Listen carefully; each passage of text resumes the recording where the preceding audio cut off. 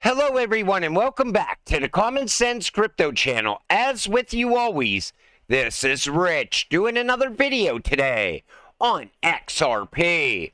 So I hope you're all having a wonderful day today wherever you are in this great world. We're going to talk about XRP and what a day it was to be an XRP holder. This is the 1 hour chart. We pumped all the way up to 75 cents earlier today. And I'm going to give you all the facts we have right now on why the price pumped to 75 cents. But I want to point a few things out on the chart first. So I looked at XRP on this green candle right here when we were just above 65 cents. Literally, 2 minutes later, we were already above 70 cents. And that's why it's so important to always be holding XRP. I always hear people say, I'm going to buy in once the price starts moving. You will be paying a much higher price for XRP. When this cryptocurrency moves, it moves very fast. Now, the red candle. First off, people said there's no way retail pumped the price of XRP to 75 cents. Somebody else pumped the price. Then the price started falling back down and people said, don't fall for it. It's a fake dip. It's a fake dip. And that we're going to start to pump back up. And we did a little bit.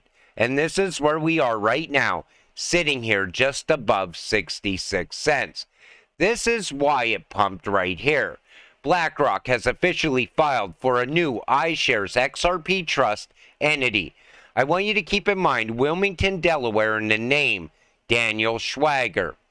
This is the Ethereum iShares Trust in Wilmington, Delaware. Daniel Schwager.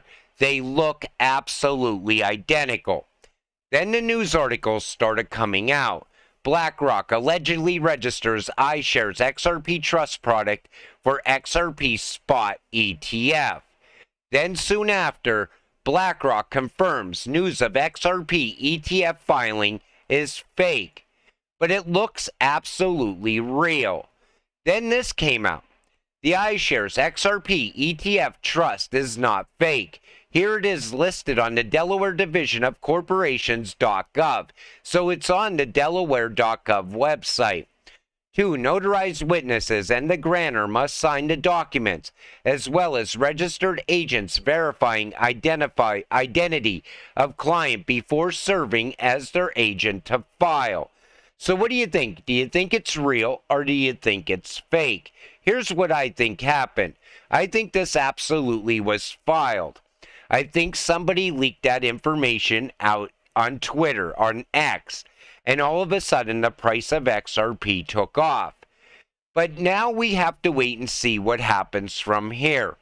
Like I always told you, I'm not a fan of BlackRock getting involved with XRP. I think they will absolutely manipulate the price of XRP moving forward. That's what I don't like about it. But you see, we actually got some price movement to the upside from it. But, you know, a lot of people said we're going to get fantastic upside movement at first, then the manipulation will start soon after. So what do you think about that as well? Put it in the comments section, because I'm torn on this. I don't like BlackRock getting involved. Is it good for XRP or is it bad for XRP holders? Maybe some of you can enlighten me. Let's go. Ripple expert questions the absence of a spot ETF application for XRP despite legal clarity. Now, before everything else happened, this news article came out right before that filing. And they're blaming it on market cap. They're saying Ethereum and Bitcoin's market cap is much higher. Once XRP's market cap gets higher, you will see ETFs filed for XRP. But it would make sense to file for an XRP ETF because it's got legal clarity in the United States. But I'm always more focused on the utility behind XRP.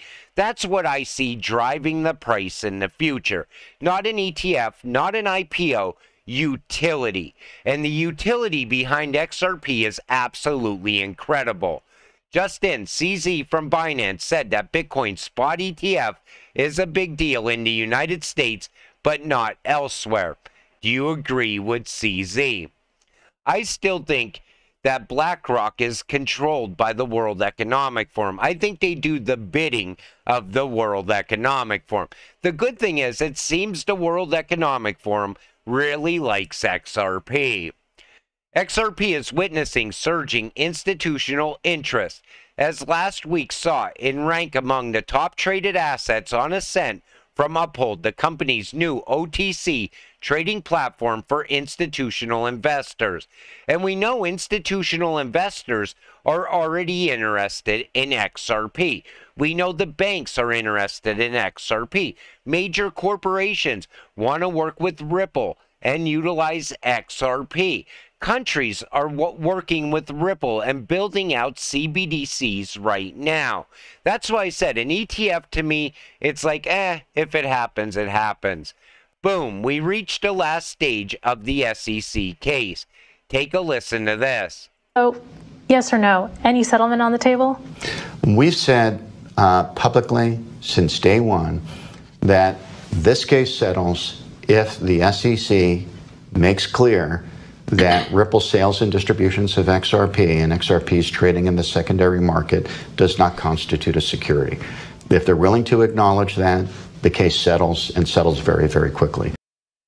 So maybe we will see a settlement very soon. And if that happens, that can absolutely send the price of XRP.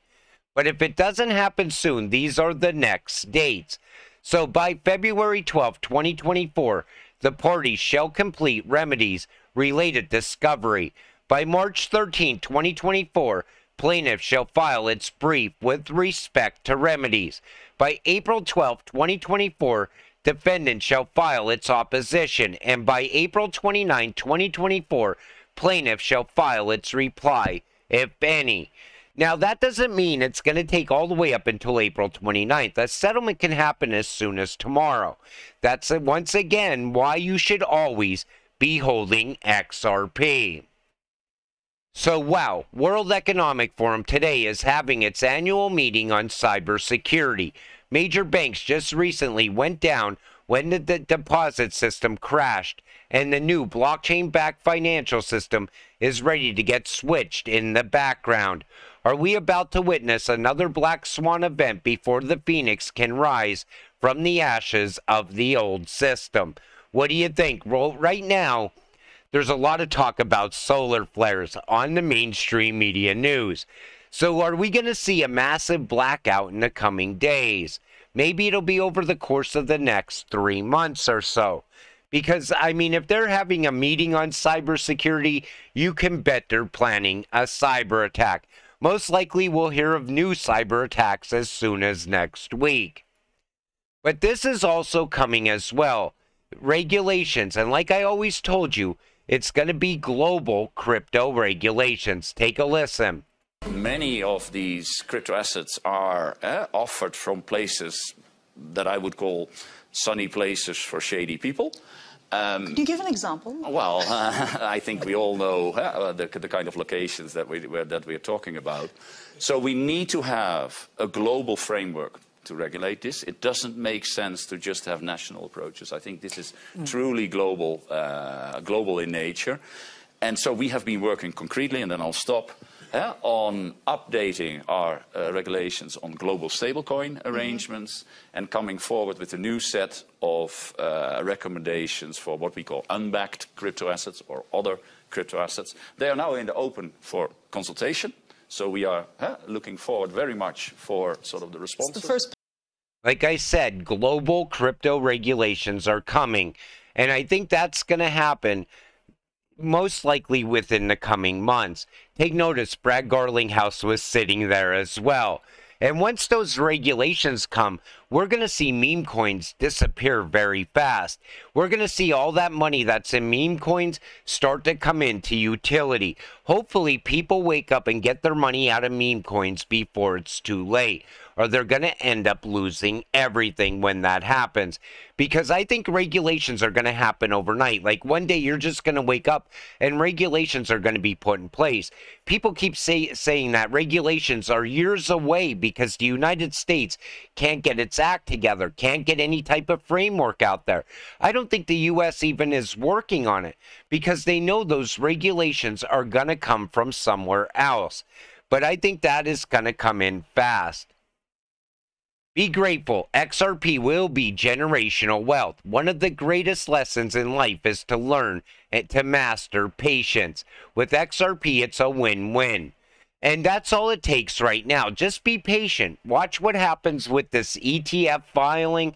You know, I just wanted to give you the facts on that because a lot of people are really, you know, hyping it up. They're saying, that's it, that ETF is going live as soon as tomorrow. It's going to be announced. It's going to get approved.